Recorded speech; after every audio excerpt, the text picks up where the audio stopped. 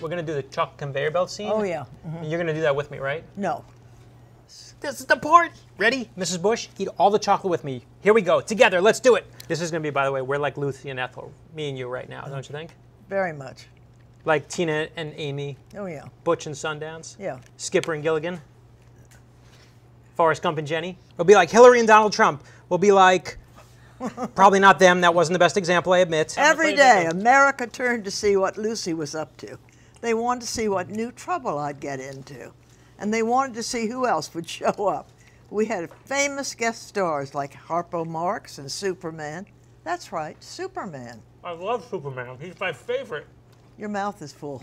Of chocolate. Between 1952 and 1953, though the first TV bosses said no one would be interested, 2 out of 3 households with TV sets were watching I Love Lucy on Monday night. What was the secret of the show's success? There's so much chocolate in my mouth, you have no idea. Yes, I do. Perfect. Are you a nut, basically?